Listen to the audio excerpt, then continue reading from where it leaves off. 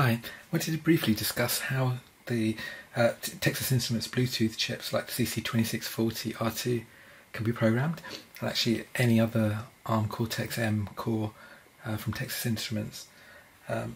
So if you have a launchpad board, which is like their low-cost development platform, it's got the actual chip there, and then actually this half of the board has got nothing to do with that. It's just a debugger and programmer. And so what you can do is you can plug in via USB to your PC and run Code Composer Studio, and using that you can, once you've compiled and built up your program, you can transfer that across through here, and this will then program up the CC2640R2. You can do some debugging, you can power off, and then when you turn it back on again the code is still there, so it's in the flash. And if you want to use this standalone, then you can power it up either using the port here, USB port, and just apply 5 volts to it, or if you wanted to you could even apply power on the header pins. So that's how this works. But for the project that I was working on, this was a PCB I built up, and it's not got enough space on there for a debugger, so it's literally just got the Bluetooth chip on there and nothing else. So in order to program this I needed some other way, and I didn't even have space for much on here, so what I decided to do was go for using the TAG Connect system, which is quite good because it's a very low cost way of putting a connection onto your board. There's no actual connector that gets soldered here, so what you do is you can just push that against there, side there,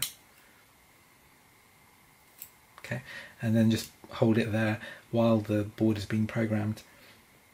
And there are versions which can click and be held in place as well, or you can get these things to plug on the end here in order to keep that pressed in. But if you're just programming it one time, or the occasional firmware upgrade onto the chip on the board, then you can just hold it in place while it's being programmed. It only takes about 10 seconds worth of holding it there and it's done. The other end of this is just a dual in-line header 10-way, and there is a debug and programming device from Texas Instruments. It's called the XDS110, and it comes with a whole bunch of connectors which can go onto here for plugging onto various boards, but it doesn't have one for the TAG Connect.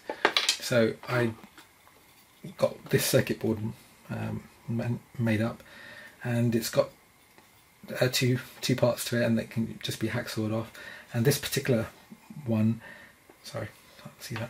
This one is for using with the TAG Connect. So here's the one I assembled earlier. The larger one has just got general purpose pins. It's just a one-to-one mapping, so if you wanted to you could put jumper connections on here if you didn't want to use a ribbon cable, and just try something out with that while developing something. But if you've got your board ready and you've got the TAG Connect header on there, then you can plug this in. So if I plug that in like that, so that's all ready for plugging into the board, and then this end will just fit to this. I made a mistake, it should actually have gone this way, but I didn't pay attention while I was doing it, so I've actually got to plug it in the other way around, but it's okay, there's still plenty of room. There it is. So that's it. This connection doesn't get used normally, it's just general purpose input output and some serial port on there. So this is now ready for plugging onto the board once it's made up, and this works exactly the same way as the debugger on the launchpad. So when you're using Code Composer Studio, there's actually no difference. When you're using the XDS110, you follow the same workflow, same process, and it'll end up programming the board. And I have assembled a couple of boards now, so here they are.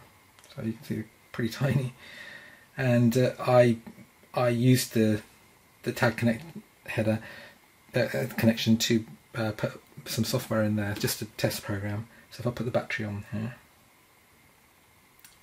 the right way around, okay,